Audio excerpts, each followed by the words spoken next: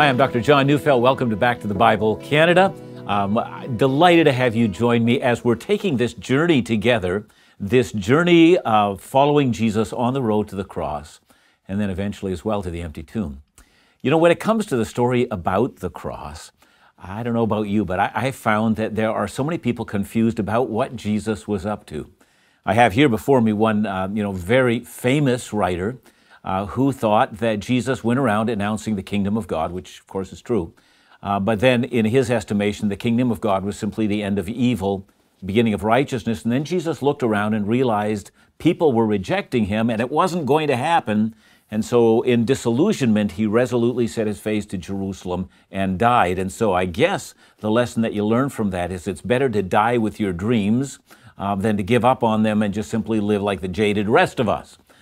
But, that's a strange view. And here I have another view of another more contemporary preacher who said, the cross means suffering to achieve your goals, and the resurrection means that good goals simply can't die. Oh, that sounds so contemporary, but on the other hand, what has that got to do with what Jesus was actually up to? And so one of the things I've been trying to do here with this journey to the cross is to set Jesus in the context in which the events that we read about actually happen. And to ask ourselves not, from a contemporary perspective, what do we think of them, but to really come to terms with what the events actually meant. So I've been saying that Jesus entered into this period of the cross at the onset of the Jewish Passover, and Passover was a part of a wider Jewish feast, which was called the Feast of the Unleavened Bread. And the Feast of Unleavened Bread was a remembrance not only that God had given a deliverance from slavery to ancient Israel, but also that when the deliverance came, when the doors were suddenly opened and they could leave Egypt and never go back to slavery again, that they were to make bread without leaven. That is, you wouldn't have enough time for the dough to rise. In other words, the deliverance of God comes so quickly, the bread is actually called the bread of haste. I mean, you want to quickly grab something to eat, but then you want to be on your way. You don't want to linger any longer. God's deliverance is upon us. So this Feast of Unleavened Bread was a remembrance that when God rescued, when God saves, when God gives his great, wonderful events, when God enters into our experience, that he does so suddenly, unexpectedly, and that we need to be ready for him. So that's the Feast of Unleavened Bread. So when Israel celebrated the Feast of Unleavened Bread, what you would want to do in preparation for the entire Passover celebration, you would go through your house and symbolically look at, in every cupboard, under every shelf, wherever you would symbolically send members of your house looking for leaven because you want to remove all leaven from your house.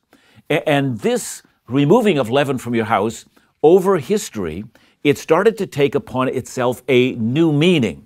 It was the bread of haste and God's deliverance suddenly, but it also took upon itself other, symbolism. So for instance, the prophet Hosea would speak about idolatry as leaven because, idolatry seems to seep through everything in your culture and it was pervasive. And so, the idolatry of leaven, the leaven of idolatry the other way around. Amos, the prophet, speaks about it in a similar way. He recounts Israel's sin, and then after they sin, he says, Amos, they offered to the Lord, he says, leavened bread. That is, in their sin, they kept on doing their offerings, but they never did it with a new heart. There was always something deeply sinister going on in their hearts, even while they were pretending to worship. So this is a part of the Feast of Unleavened Bread. So the idea of leaven in Passover, it becomes a symbol of remaining evil. Preparing for Passover, taking the leaven out of your house, was a symbol of genuine repentance before God and seeking holiness, seeking a new heart, looking for things to be made new so that you could present yourself before God and wait for his deliverance. So I've been talking about Palm Sunday, and Jesus rode into Jerusalem on Palm Sunday, and he shows Israel that he is indeed their Messiah who has come to deliver them, but not so much from the slavery of Roman occupation, but rather from the slavery of sin and their alienation from God. So Palm Sunday has happened, and now it's Monday. And Monday marks the day in which Christ's journey to the cross shows us that this journey does demand a new heart. Leaven has to be removed. So Jesus spent the night back in Bethany after, the riotous events, if you will, of Palm Sunday. And so it's Monday now, and he's back that 3-kilometer journey back to Bethany. He spends the night there, and then in the morning of Monday, he goes back to Jerusalem. This time, unlike the day before, there are no crowds lining the way. He's already made that grand entrance. Now he just comes rather unobtrusively into the city. Mark tells us on this morning that he was hungry. So why hadn't he eaten? And we just don't know. But at any rate, Mark tells us that he comes upon a fig tree that is in leaf. So it's still some distance from the temple, and he sees this fig tree standing there. He goes and looks for figs, and finding none, he curses that tree. Now, Mark adds a curious phrase here. He says, it was not the season for figs. So you think, well, if it's not fig season, and those of us who don't live in that part of the world don't know when fig season is, but clearly it wasn't. And so you say, why is he even looking for figs when it's not the season for figs? And the other thing is, why is Jesus so angry that he curses the tree? What did the tree ever do to him? So you've got some people who say, well, Jesus clearly hadn't eaten, so his temper was on edge and he's doing things that he shouldn't be doing and that kind of stuff. But I'm going to say there's something deeply symbolic in what he's doing here, and it's connected to this idea that it's the Feast of Unleavened Bread. So Matthew, when he tells this story of Jesus cursing the fig tree, says the tree withered at once. And Mark, when you read his account, it makes it sound as if it only withered the next day, and that is on Tuesday. But the two accounts, I think, can easily be harmonized, so it must have been clear that the tree immediately died when Jesus spoke a curse on it, and the next day when they came there, that the leaves were already fallen, and the whole thing was withered and dried up. And so, those two events are easily harmonized with each other. At any rate, why in the world does he do this? Now, we know it's, late March or early April. And it's true that figs wouldn't be on these trees for probably, another 6 weeks. And so, we might say, well, what's going on? And now I don't know anything about fig trees, so I had to do a lot of reading about them. And so I understand that a fig tree leafs out and gets in bud during this time of the year when Jesus was there. And it has a kind of a bud, which the Hebrews called a pagim. Now, this pagim, they also called it early figs. And you could break off these little buds and you could actually eat them. I understand they taste fairly bland, so they're not the figs that you wanted or figs really at all. They're called, however, by some early figs. So clearly Jesus was going to the fig tree looking for this bud that was there, and he finds none. So clearly there's something wrong with that tree. It's not ready to give, eventually to leaf out into figs. It doesn't even have the buds on it. And so he stands back and curses it. Now, why does he do that? Well, I want to take you back to an earlier time in Jesus' ministry. And this was a time in which he tells a parable. And the disciples would have remembered this parable. So here goes. The parable is taken from Luke 13, verses 6 to 9. And a man had a fig tree, says Jesus, and planted his vineyard. And he came seeking fruit on it and found none. He said to the vine dresser, look, for 3 years now, I've come seeking fruit on this fig tree and I find none. Cut it down. Why should it use up the ground? And he answered him, sir, let it alone this year also until I dig around it and put on manure. Then if it should bear no fruit next year, well, then fine and good. But if not, you can cut it down. So the whole idea here is that Jesus is in a way, he's acting out something that he said earlier. And what I'm going to say is that we know that Jesus, when he visits Jerusalem here, it's now the third time that he's visited it. So in a sense, he's acting out the fig tree. So let me take a step back and ask, when Jesus does this, the fig tree must represent something. And I know that there are some people that say, well, the fig tree must represent the nation of Israel, that Jesus is cursing the nation. But nowhere in the writings in the writings about Jesus do we find Jesus doing anything even close to that. And so I'm going to say that the fig tree represents the temple. This is now the third time that Jesus has visited the temple, and all three times he finds them as if they're a house with leaven left in it. There's all things that are deeply impure, and he's been waiting. He's making proclamations about the temple. He's warning the worshipers of the temple, and especially the Jewish religious leaders, that they need to repent of their sins. He's digging around the fig tree, if you will, and hoping for it to produce figs, but he comes back on this occasion and finds the temple just as corrupt as it always was. So that's the context. Well, let's remember again that Jesus has ridden into Jerusalem the day before. That was Palm Sunday. He went into the temple. He had a look around, and then he goes to Bethany. The next day, it's Monday, and that's the day we're talking about today. And according to Mark, he goes back into the temple, and on this day, he's going to create sheer pandemonium in the temple. I mean, before it's done, everybody is shouting and wondering, what in the world is the man doing? So from my vantage point, what Jesus is doing in cursing the fig tree is he's setting the stage for what he's about to do in the temple. He is about to say the entire system of worship in the temple is corrupt. When he says, may no one eat fruit from you again, which he says to the fig tree, that's what he's saying to the temple. I am going to forbid people from coming to you to worship again. So that's the whole idea behind it. And so today, again, let's understand what day we're talking about. It's Monday, and Jesus' disciples don't understand what he's going to do. They leave the fig tree. He's killed that tree with a single word, and he walks now to the Mount of Olives, and he heads straight to the temple, the place where he has been the day before. Now, the temple's this massive complex. I've made mention of that before. It's large. And in the center of the temple, there's a place called the Holy of Holies, which was only open for the priests to go into once a year, and that was on the Day of Atonement. It was considered that this was a symbol of the very dwelling place of God on earth. Now, around the Holy of Holies, there's a larger court, and this was also called the court of men, but it was also the court where sacrifice would happen. So Jewish men would watch as sacrifices would happen, and so, especially now it's Passover, you would have, all the sheep and everything else being brought, as I've mentioned, some 250,000 being sacrificed during Passover, and so people would be there to watch and participate.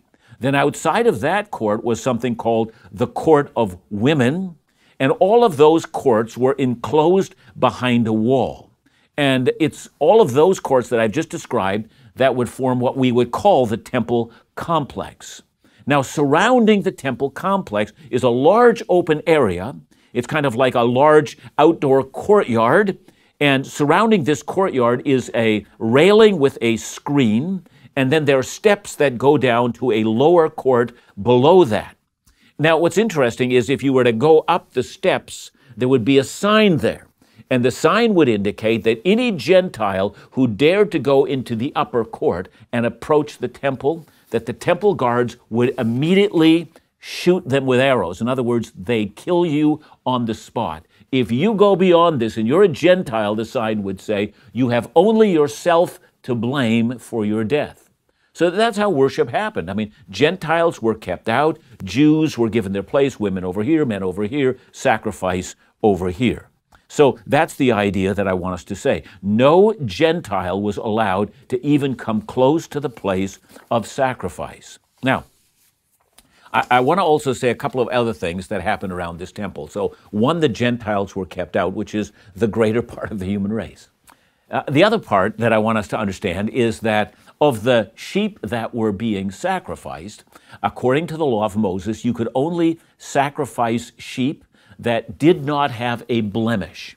So there was never to be a broken bone or any deformity on the sheep. And in order to ensure that only healthy sheep were sacrificed, the priests were called upon to examine each sheep. And here's where there was a lot of corruption.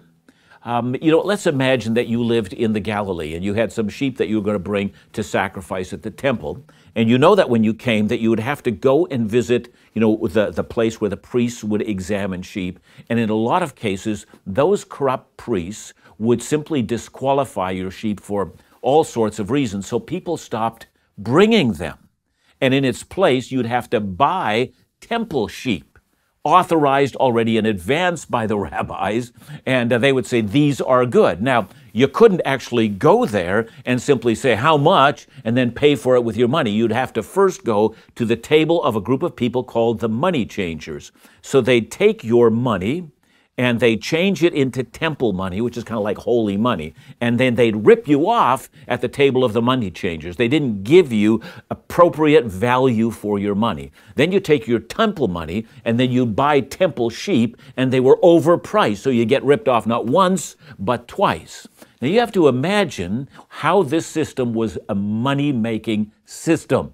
I mean, it was fascinating. And if you're especially poor and you're living on the edge, you think about the sacrifice that would have been required for you to sacrifice your sheep there during Passover.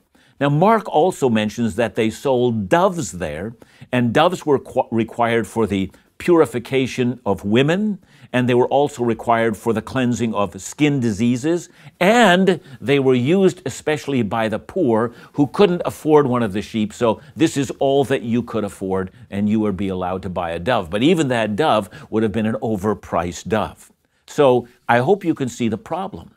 On the one hand, you've got a temple system which disallows anyone who's a seeker after God who belongs to the Gentiles say, I'd like to hear about the God of Israel. I want to hear about his great deeds. I want to, in some fashion, be a part of this worship of the one true God. They're forbidden.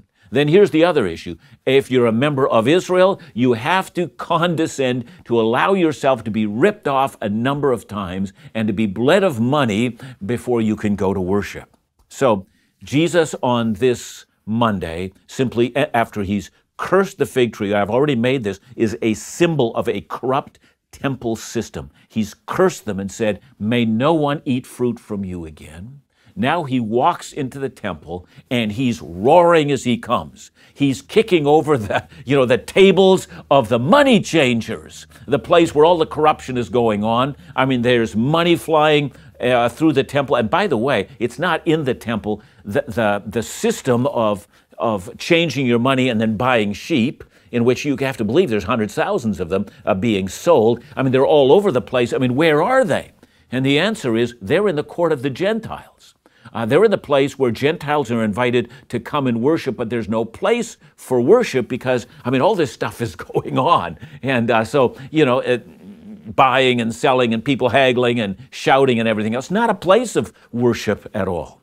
So Jesus roars, and we read about this. He says, my house, he says, in this court of the Gentiles, in this place where buying and selling is happening and people are shouting back to another, Jesus roars over top of all of them and says, my house shall be called a house of prayer, not merchandise, but a house of prayer for all nations, he says. For all nations, for all the peoples on the face of the earth. And what he's doing here, in fact, he's quoting from the book of Isaiah, chapter 56, 3-7. I'd like to read that passage. Listen carefully as it's being read.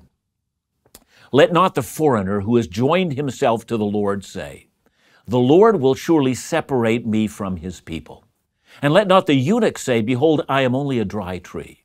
For thus says the Lord to the eunuchs who keep my Sabbaths, who choose the things that please me and hold fast to my covenant, I will give in my house and within my walls a monument and a name better than sons and daughters. And I will give them an everlasting name that shall not be cut off. And the foreigners who join themselves to the Lord to minister to him, to love the name of the Lord and to be his servants, everyone who keeps the Sabbath and does not profane it and holds fast my covenant, those I will bring to my holy mountain and make them joyful in my house of prayer. Their burnt offerings and their sacrifices will be accepted on my altar, for my house shall be a house of prayer for all nations. Well, you have to get that sense that the very existence of the temple, the building of the temple, was there to invite the lost and the aimless and the hopelessly sinners and those hopelessly disconnected from God to find a place into the presence of God. It was their first step. Indeed, if you think about the very first temple that was built, and it was built by King Solomon, this is what Solomon prayed when he dedicated that temple. And I'm reading here from 2 Chronicles 6, 32 and 33. This also is important to hear. Solomon prays, likewise, when a foreigner who is not of your people Israel comes from a far country for the sake of your great name and your mighty hand and your outstretched arm, when he comes and prays toward this house, hear from heaven your dwelling place, and do according to all for which the foreigner calls to you, in order that all the peoples of earth may know your name and fear you, as do your people Israel, that they may know that this house that I have built is called by your name. Solomon's prayer, when he actually dedicated the place, he had in mind also that the foreigner would be invited. But by the time of Jesus, the place was a money-making venture. It was filled with a corrupt priesthood who no longer loved the God of Israel. They were not only making money, but they were excluding the rabble and those not invited because they were already sick of the Romans occupying their country, and they certainly didn't want any more foreigners around. Just get out was the message. And Jesus walks into this place where foreigners would have or should have been invited and sees merchandise being sold and says, my house shall be a house of prayer for all nations, and then walks through the place kicking over the tables of the money changers, and he's got a whip and he's driving them out of the door, and everyone's shouting and there's tumult everywhere, and you think, what chaos and what a mess! What in the world is he up to here? Now, a great many Bible teachers have called this action of Jesus that was done on Monday, they call it, the cleansing of the temple. Cleansing of the temple. And it's an interesting perspective of what Jesus did. Because if it had been Jesus' intention to purify the temple in some way and make it holy for God, I would have to say he utterly failed, because it wasn't long after that, after he had done all these things, that they would have set up the tables again and things would have carried on just as before. He did not manage to cleanse the temple. If that had been his goal and perspective, well, then surely he had failed utterly. And I would even add to that, did you know that this wasn't even the first time he did this? I mean, John's gospel tells us that in the first year of his ministry, when he first visited Jerusalem, he had done this once before.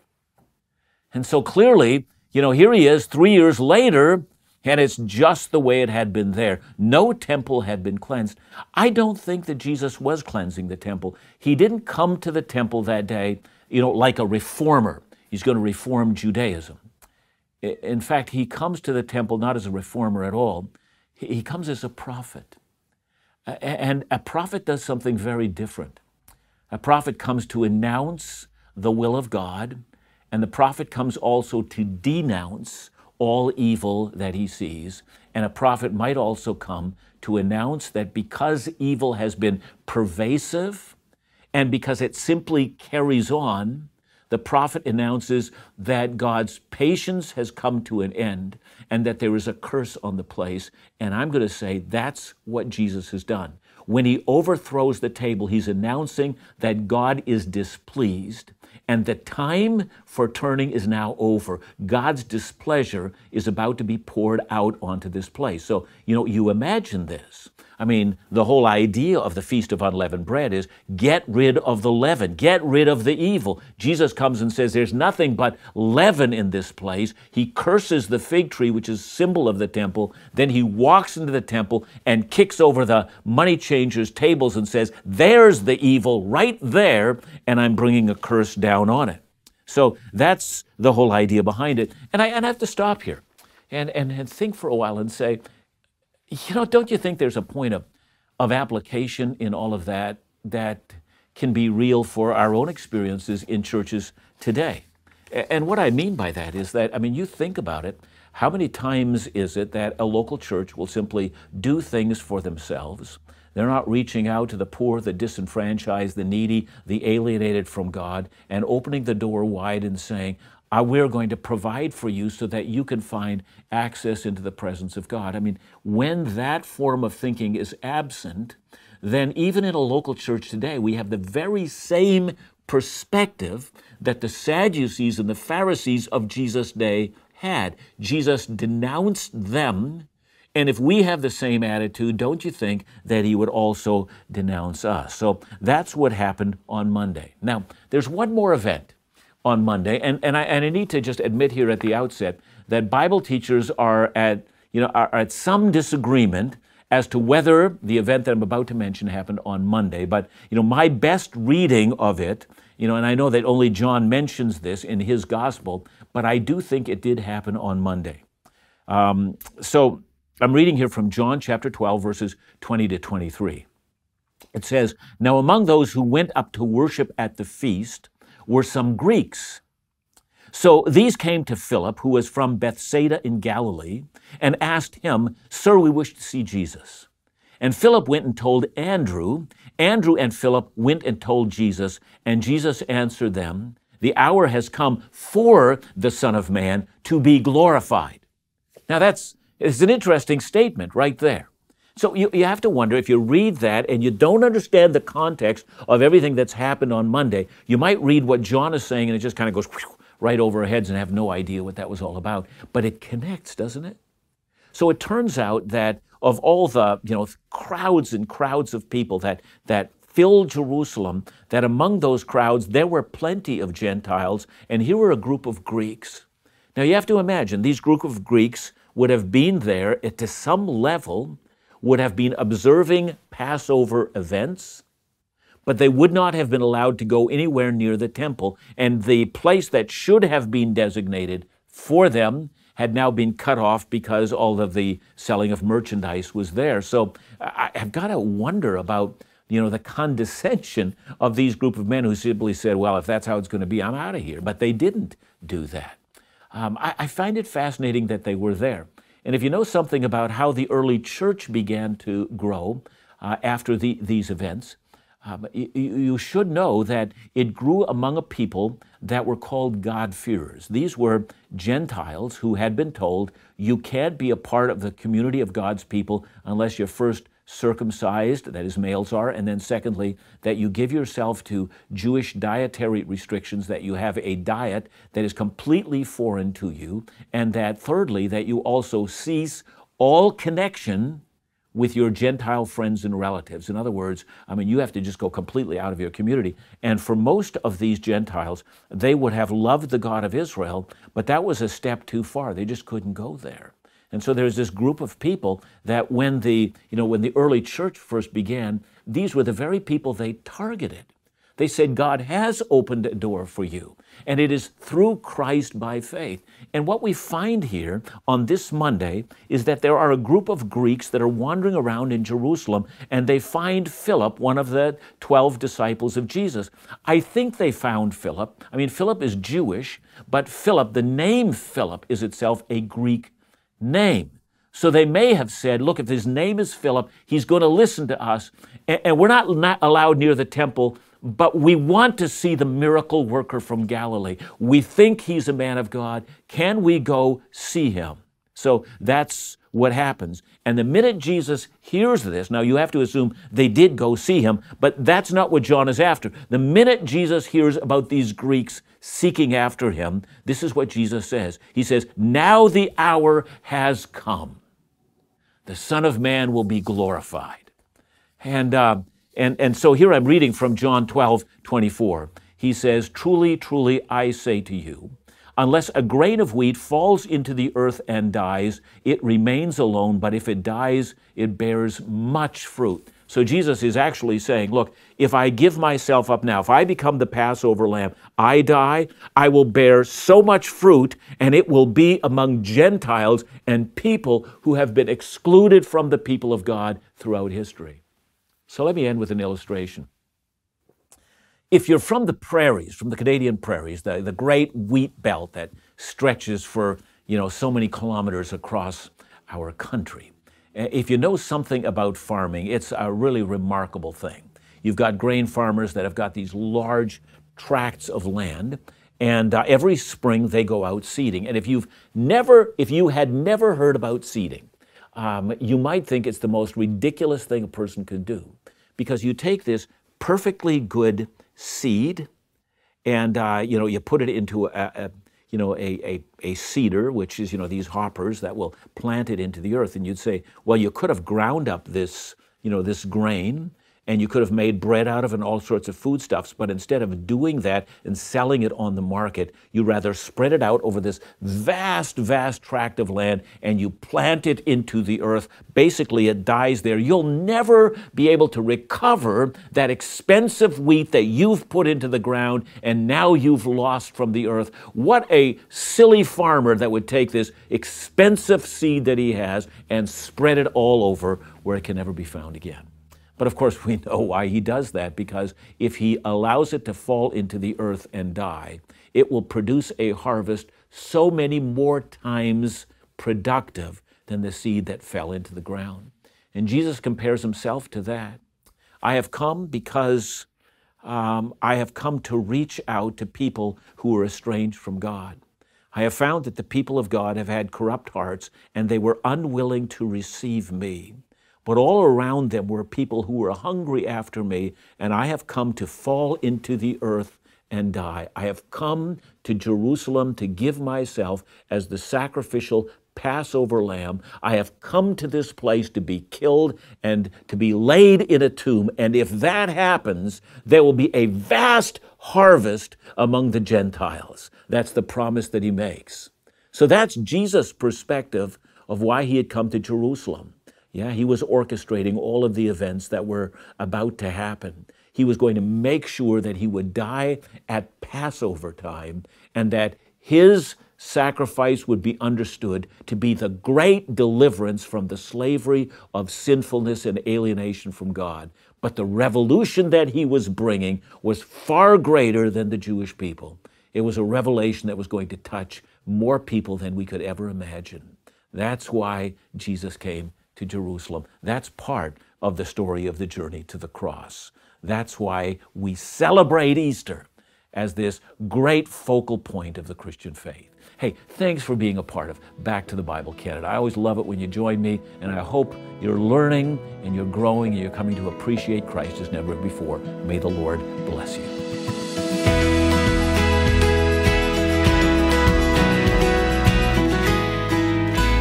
Thank you for watching today, and I want to ask you to make sure that you hit the like button and also subscribe to this channel so that you can receive any further notifications of all the videos that we prepare for you.